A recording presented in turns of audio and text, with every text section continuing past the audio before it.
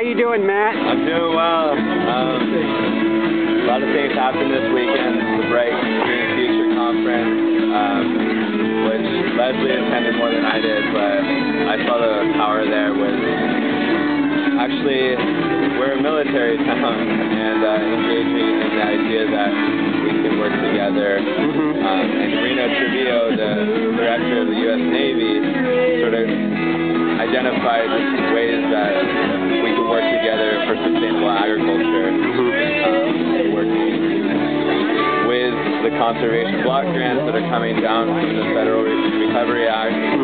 Very interesting prospect to work together on Eggers Farms or down with the Wild Coast and integrate sustainable agriculture with conservation. So a lot of interesting connections made yesterday.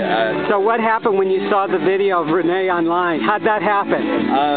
Well, you sent me that blog post, and I saw that you asked the question to Rene Trevino if it was possible to work with organic agriculture and the military, or the Navy. And he said, you know, it's a good possibility. We know that land, put it in perpetuity for organic growing, easement for organic growing, and then you further posed the question if we could train Navy to be part of this movement, where we're training them in organic agriculture. And he's like, well, I think that's a possibility, and I was like really shocked to see that. Sort of blew my mind. That we could work together with these guys that are trained warriors, and in peacetime make food.